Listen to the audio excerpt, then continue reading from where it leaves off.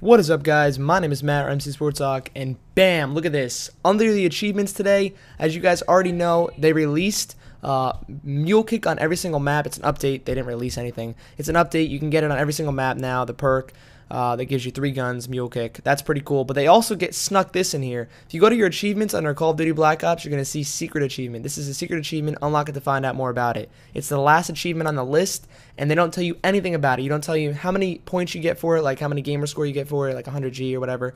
If you guys remember, in Moon, the Big Bang Theory, that was a secret achievement initially until you did the actual Easter egg and unlocked it, and it was 100G. This, they don't even tell you anything about it. We have no clue what it could be. It could be something as simple as getting Mule Kick on every single map and using it, or maybe it's a whole nother full-blown Easter egg, which I would be super pumped about if that's what it was. So I don't know. I'm definitely going to be looking right into this, trying to figure it out when I have time, of course, to play. Doing everything I can to figure it out. If you guys know anything about it, any tips that you've heard about it, any rumors, leave a comment below. I'd love to know. And if you guys want to come help me try to find it, that'd be awesome too. Be sure to like the video, guys, so it can get exposed and everybody else can see it as well. I really appreciate when you guys do that. And have a nice day. Peace.